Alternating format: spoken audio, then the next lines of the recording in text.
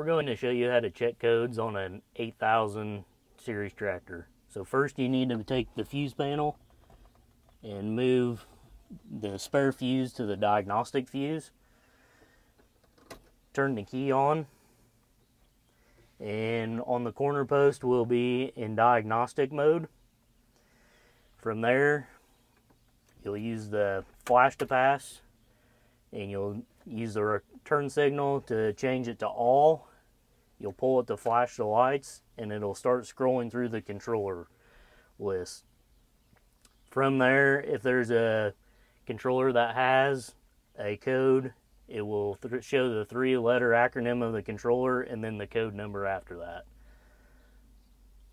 If you have any other questions on checking codes or what the code may be, just give us a call.